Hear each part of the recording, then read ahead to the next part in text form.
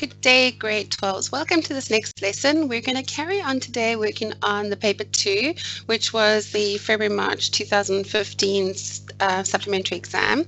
And then if we finish it, I don't know if we will, but if we do, then we're going to start on the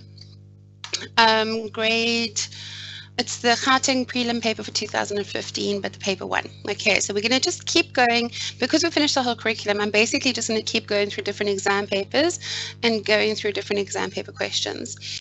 Okay, so we're looking at trigonometry, obviously, and this is obviously 3D trig. And it says in the figure points, okay, K, A, and F lie in the same horizontal plane. So what's very nice is that they've actually colored it in for you. If they hadn't made this grayed out, I would have actually suggested to you that you guys actually do that for yourselves. Just color it in very gently.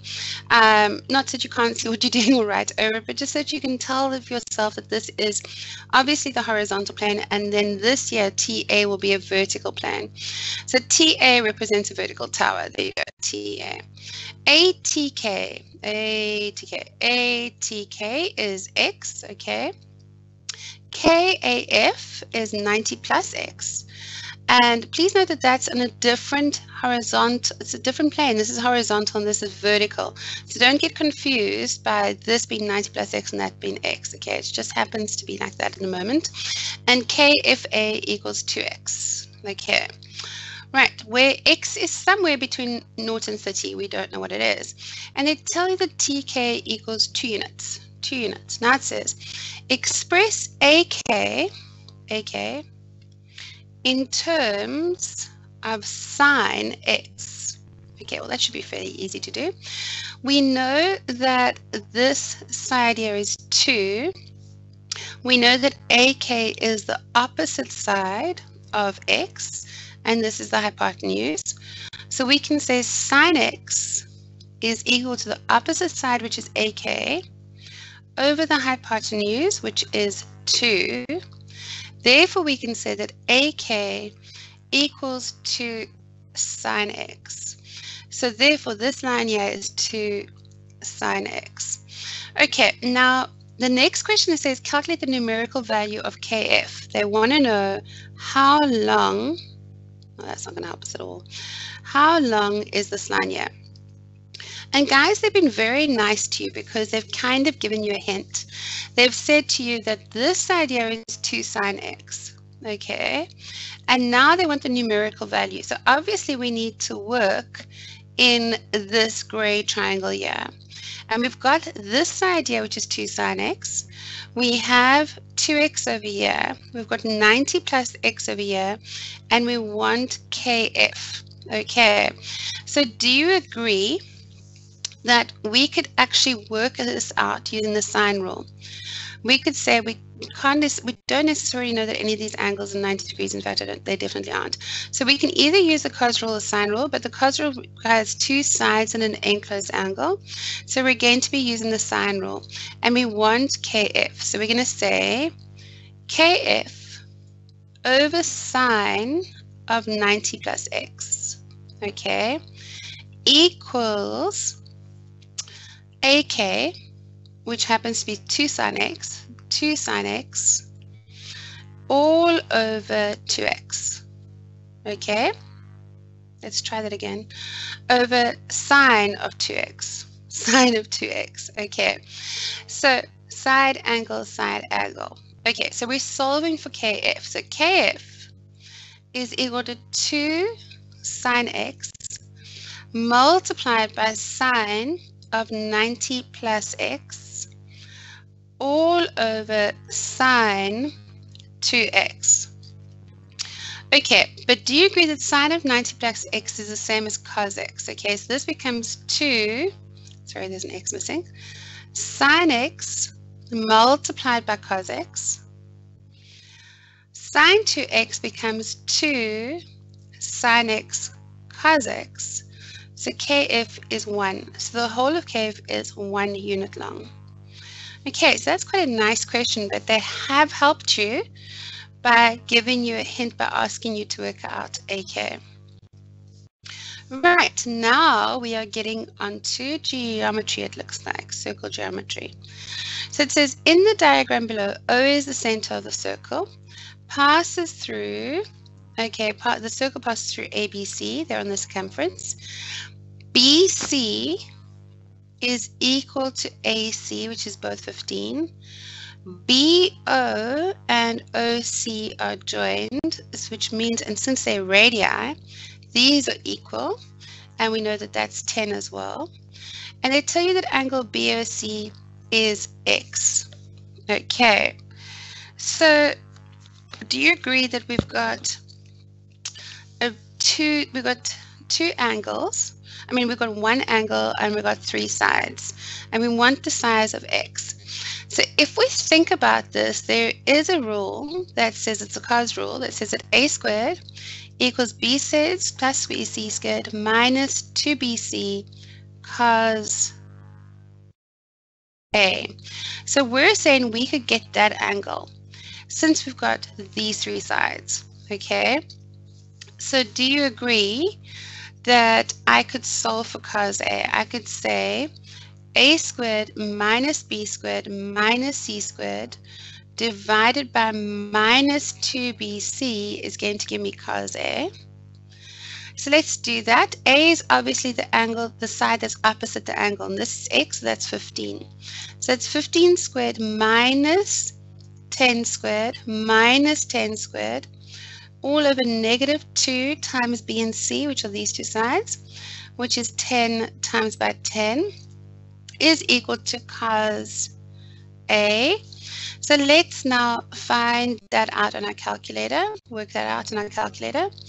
So that becomes 15, let's try again, special on, 15 squared minus 10 squared minus 10 squared equals, divided by, sorry, just a second. It's 15 squared minus 10 squared minus 10 squared equals 25 over, that's 200. So therefore that becomes divided by 200, which becomes 1/8, which is 0.125. So 0.125 is equal to cos A. So therefore we can say that A equals, I'm going to go shift cos, shift cos of the answer, close the bracket, equals 82.81 degrees.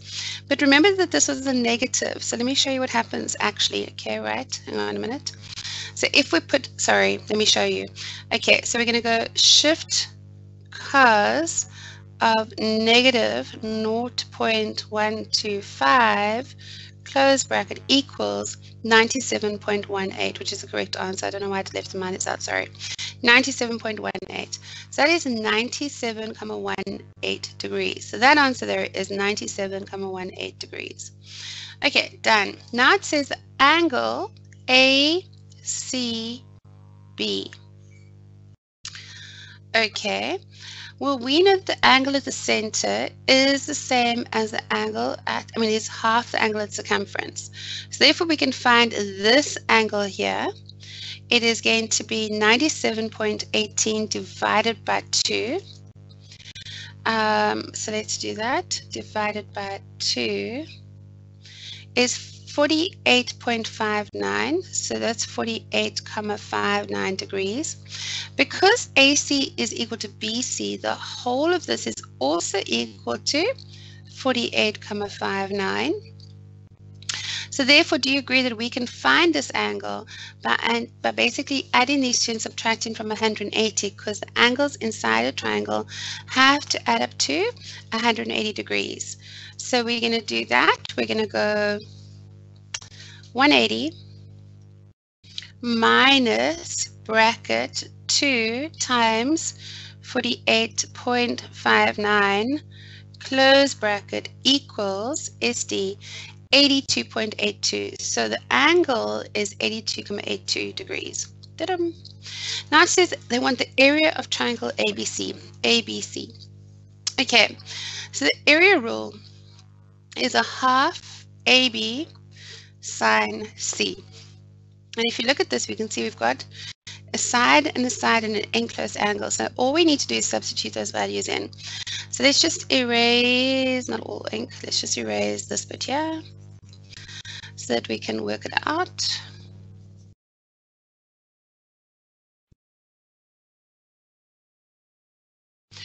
Okay, so if we do that, we've got area is equal to half times by this side, which is 15, multiplied by this side, which is 15, and then we've got sine, the size of this angle, which is 82.82.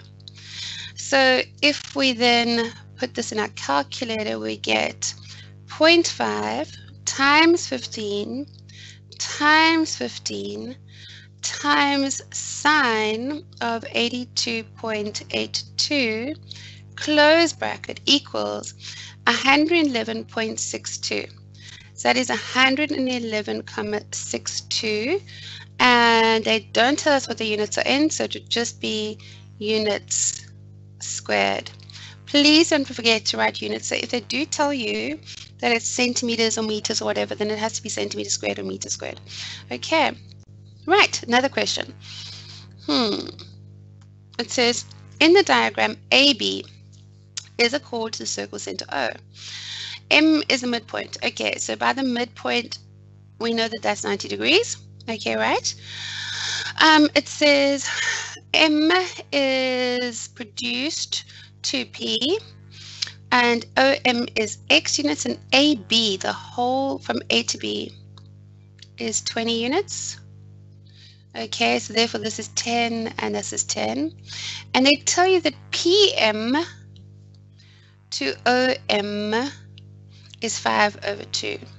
Okay, PM to OM is 5/2.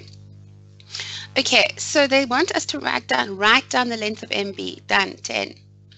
Now it says give a reason why OM is perpendicular to AB.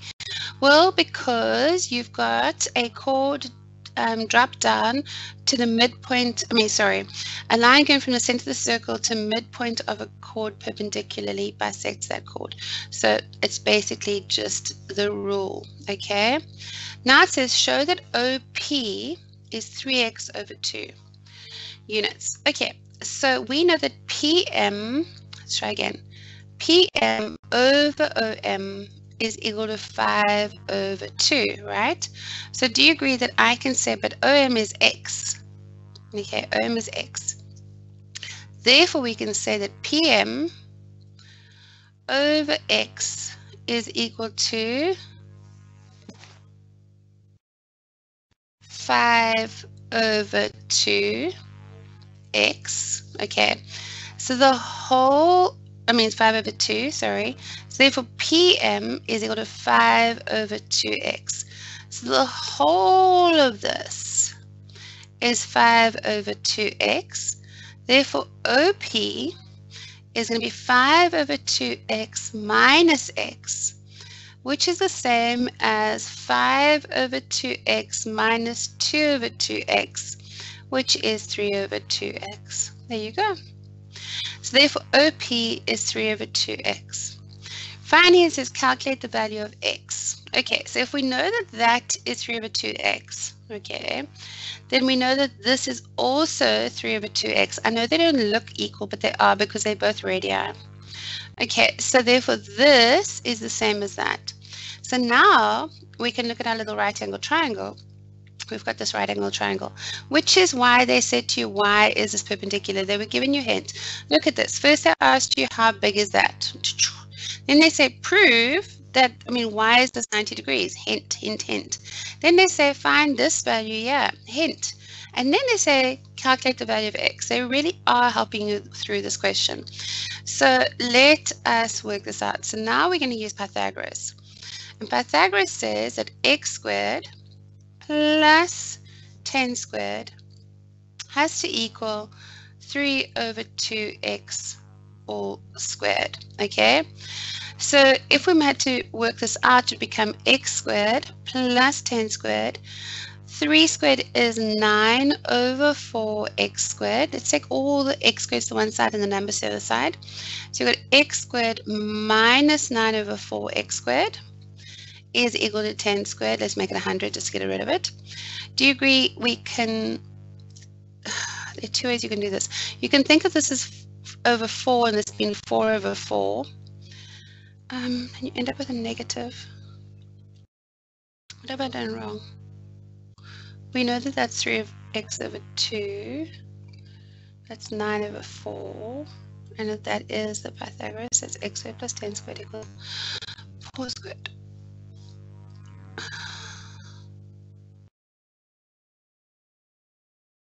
I don't know.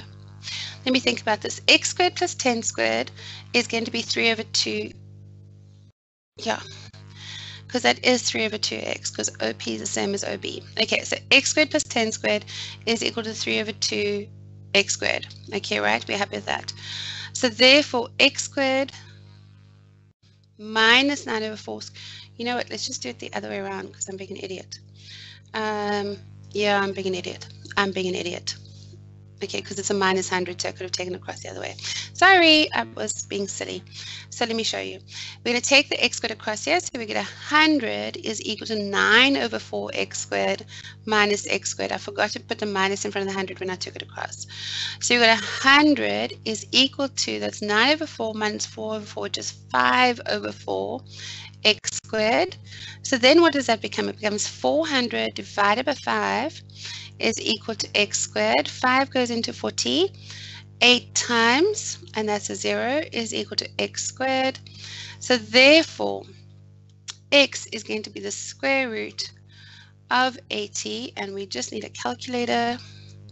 So we go square root of 80 equals 4 root 5, 8.94 equals 8,94. And obviously we don't worry about the negative value because of the fact that this is actually a positive length. X is a length, so we don't worry about the negative value of the square root. Right, nice question. Let's move on. Okay, so this is the last question of our paper 2, and then we're going to start, oh, it's the second last one. Okay, and then we're going to start on paper 1 again. Okay, it says in the diagram below, the circle was center. Okay, now first, before I carry on with this, I'd like to stress to you that in order to do circle geometry properly, you guys need to learn your theorems. You need to learn your theorems and make sure you understand how to use them, when to use them. And then, guys, it's just practice, because the more circle geometry you do and Euclidean geometry you do, the easier it gets to find things, to work things out, to see through things. And the way that I do this is I read through this, and I'll show you how I do it. I read through this, and from the information they give me, I'll immediately start filling in things that I can find, okay? And then once I've found those, I will then look at the questions. And a lot of time, what you might find is that what you've filled in, you've already kind of solved part of the problems of what they've given you.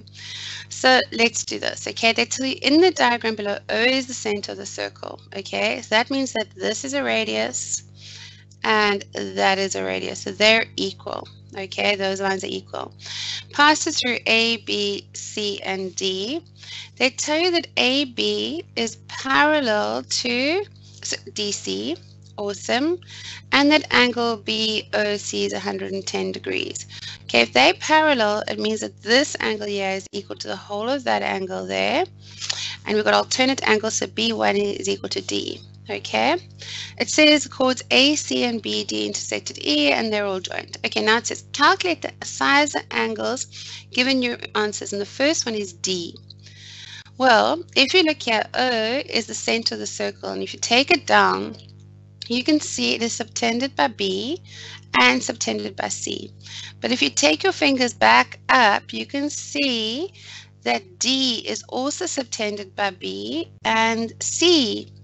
Therefore, this angle is half the angular circumference, which is going to be 55 degrees. And it would be angle at center equals 2 times angle at circumference. That would be my reason. Now we want, so that's 55 degrees. And I would fill it in, guys, so that you know what you're doing. Now they want the size of angle A. Angle A. Okay, so now I'm looking at the fact that D is subtended by BC. A is also subtended by BC and in the same side. So therefore this is 55 degrees. And you guys might know it as the butterfly theorem. There's your butterfly. Okay. So that's 55 degrees. So it's also 55 degrees. I'm not writing butterfly theorem. You write angles subtended by same arc, same chord actually, or arc, it doesn't make a difference. And finally we want E2. We want this angle here. That's an interesting one. So actually this is quite a nice question because they asked us different things. So they want this angle here, E2. Okay, so we know that that is 55 degrees. We know that that's 55 degrees. Okay. Do you agree that this angle B1 is equal to D because it's alternate? Okay, yeah, there is alternate side. And down there. So they're alternate. So if that means that they're alternate, this angle here is 55 degrees. This angle E2 is the exterior angle of this triangle, ABE. E2 is the exterior angle. And what do we know about exterior angles? Exterior angle equals the sum of the two interior opposite angles. So E2 equals 110 degrees. Okay, why? Exterior angle equals sum of two int opposite angles. Close brackets. Now it says prove, which is exactly what I was expecting. I'm going to just use a highlighter. Prove that B, E, O, C is a cyclic quad. And you know what? We've actually proved it already. And I'll tell you why. This angle here we've just proved is 110 degrees, and this is 110 degrees. But do you agree that both E is subtended by BC and O is subtended by BC? Therefore, this has to be a cyclic quad. So what we're saying is that angle BEC equals 110 degrees and angle BOC equals 110 degrees. This is given. Okay, sorry, no, this is proved above. And this is given. Okay. Therefore, we can say, no, wait, but BEC and BOC are both subtended by BC. Therefore, we can say that BEOC is a cyclic quad. And why? Because you've got equal angles subtended by the same chord. Okay, right, let's do this last question on this paper. In the figure TRSW, TRSW is a cyclic quad. Okay, they didn't really have to tell us that. It's a circle and there's 4 points on it. Okay, it's a cyclic quad. But they do tell you that TW is equal to WS. Okay, so these are equal. Okay, RT and RS are produced to meet tangent W at V, W, and Z. Okay, PRQ is also a tangent to the circle at R, and RW are joined. Okay, R2 is 30 degrees and R4 is 50 degrees. Okay, it says give a reason why R3 is 30 degrees as well. Okay, well, the simple reason is because triangle RTW is congruent to triangle RSW. How do I know that? Well, I know that this line here is equal to this line given. I also know that this line here is common. And what else do I know? Cyclic quad. And opposite angles of cyclic quad are supplementary, so that doesn't help.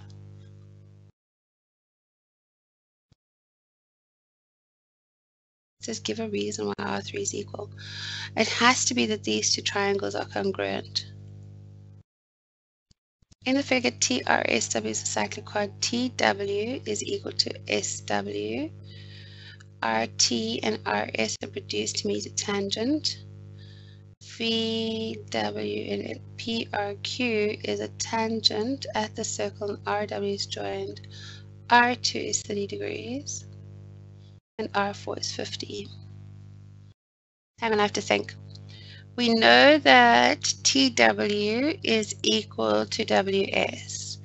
We know that WR is, oh, they're subtended by equal chords. This is 30 degrees. Okay, so we know, never mind congruency.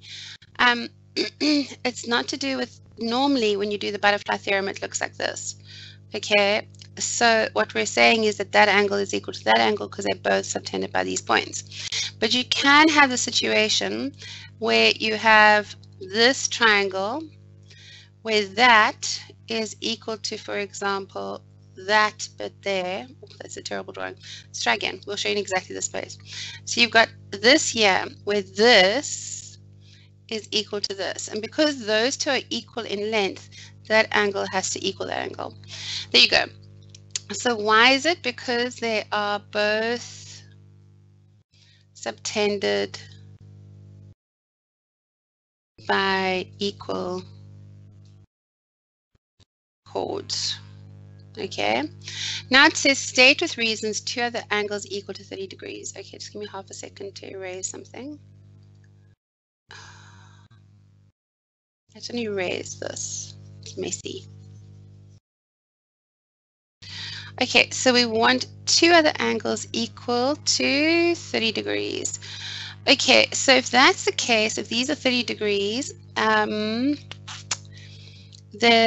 wait, what do we got? That's 60 and 50 is 100. Okay, that's not going to work. That's 80 and 80. Okay, right. So 80 and 80 don't give you 160, 180. Okay, so what do we want? We want two other, with reasons, two other angles that are equal to 30 degrees. Okay, let's have a look at it. This angle over here is going to be 50 degrees.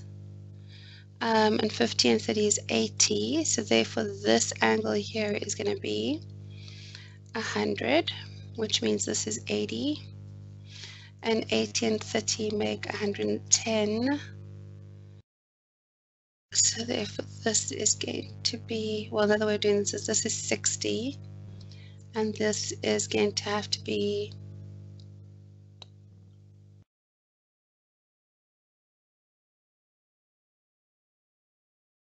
hang on. So therefore this is 80 degrees there. Okay, so we've done S2 is 80 degrees. And the reason for that is exterior angles are sum of the two interior opposite angles. Exterior angle equals sum, it just says state, two other angles are equal to 30 degrees. State two other angles. Exterior angle is sum of two int opposite angles. Okay, right? Next we've got V. Okay, we'll worry about V in a second. We know that that's 30 degrees. Cyclic quad, exterior angles, interior opposite angle. So that there, none of these are exterior angles. That's 80 because of that. And this is going to be 100 because of that, obviously. And if this is 60, then this has to be 100 and 20 minus 50 is 70. Okay. Sorry, excuse the sound. Okay. It says state with two other angles. Just state them with reasons. Two other angles equal to. Okay, wait, hang on. Okay. Then what do we get? We know that if that is 30, that there is 6, oh, then we can do that. This is 70 degrees.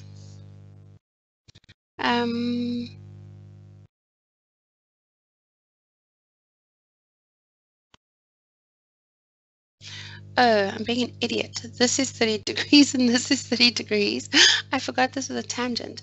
Because VWZ is a tangent, this angle here, SWZ, is 30 degrees because of the angle between the chord and the tangent. And similarly, it's called the tan chord theorem. And similarly, this is 30 degrees. So both T, W, and V equals 30 degrees. And so does angle ZWTS, ZWS equals 30 degrees. And they're both because of the tan chord theorem. I'm sorry, guys. I'm not on top of my game today. Okay, right. So that's the case. And now I want to find the angle of V. Angle V, well, if that's 100 and that is 30, then this has to be angle, size has to be 50 degrees. And that's just angle sum of triangle. 50 degrees, angle sum of triangle. Now it says prove that WR squared is RV multiplied by RS. Okay, so when you see this, what we're looking at is ratio and proportion, and what we're really looking at is similar triangles. So what they're saying is that WR squared, let's just highlight what we're looking at. We're looking at WR, where's WR? WR, we're looking at WR, we're looking at RV, hang on, let me get a different color. No, that won't work. Oh, why is it doing this?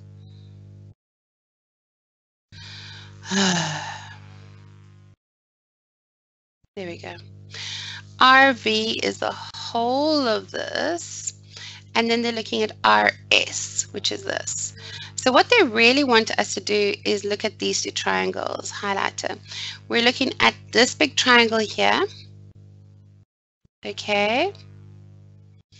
And we are looking at this little triangle here. And we are proving that they are similar, and then we can look at those ratios. So what we're going to do is we're going to talk about those two triangles. And if you look here, this in the yellow triangle, you've got 30, 50, and 100. And in this, we've got 30, 50, and 100. So we've actually proven it already, but we need to say it. Okay, so we say in triangle RWV, and triangle, and you have to do it in the same order. So it's 30, what did I do? 30, 150, so I have to do in the same order, RSW. Do you agree that we can say that angle R2 equals angle R3, proven above? Okay. Then we can say that angle V equals angle W2, proved above. Okay. Then we can say that angle S1 equals angle RWV, proved above. Therefore, triangle RWV is similar to triangle RSW. Okay, and if that's the case, you can say, therefore, I'm writing up here at the top, that RW over RV, okay, RW over RV is going to equal, you have to do it in the same order, RS over RW, which means you got RW squared is equal to RS multiplied by RV. There we go. Okay, not too bad, hey? Right, so we've got 5 more minutes. Let's start with paper 2. So you have to change your gear that your brains are in, and we're going to get started with looking at these two questions. These couple of questions. And it says, the first one says solve for x, and says leave the answer in the simplest third form where necessary. So they do not want us to solve it. Okay, so this type of question, 2x plus 5, x squared minus 2 equals 0, is specifically given because a lot of students, it's actually an easy question, but a lot of students are kind of silly. And what they do is they multiply it out and then try and factorize. When in fact, what they really should realize is this thing's already been factorized for you. And you've actually got that 2x plus 5 equals 0. Or x squared minus 2 equals 0. Therefore, 2x is equal to negative 5 over 2. Or x squared is equal to 2. Therefore, x is equal to plus or minus the square root of 2. Or minus 5 over 2. There you go. Question 1.1 done. Okay, now let's try this question. Okay, we've got x squared. I'm sure there's supposed to be an x here. You know what? I think that's a typo. It's just a silly question otherwise. So let's just erase all ink and do not do that. And let's do this one. We've got 12 to the 2x equals 8 multiplied by 36 to the x. Okay, so this is an interesting question, and what I'm going to suggest we do is we prime factorize both sides. Okay, so do you agree that 12, when we prime factorize it, it becomes 2 goes into 12 6 times, 2 goes into 6 3 times, and 3 goes into 3 once. So do you agree this could be written as, as 2 squared multiplied by 3 all to the 2x is equal to 8 times, let's do 36. I just need to get rid of this because it's in the way. So let's carry on with the 36. I think there's a shorter way of doing this, but let's just do this. 2 goes into 36 18 times, 2 goes into 18 9 times, 3 goes into 9 3 times, and 3 goes into 3 once. So it becomes 2 squared times 3 squared to the x. Okay, so do you agree that becomes 2 times 2 to the 4x multiplied by 3 to the 2x is equal to 8 times by 2 to the 2x, 3 to the 2x. So do you agree we can cancel those already? Now we can divide both sides by 2 to the 2x to get rid of this on the one side and leave the numbers by itself. So you're left with 2 to the 2x is equal to 8. But 8 is 2 cubed. So you agree that 2 to the 2x is equal to 2 cubed. Since they've got common bases, we can drop it. So it becomes 2x is equal to 3, therefore x is equal to 3 over 2. It's a very nice question. Okay, grade 12, that's all for today. Tomorrow we will continue with going through paper 1 exam paper questions. Have a great day.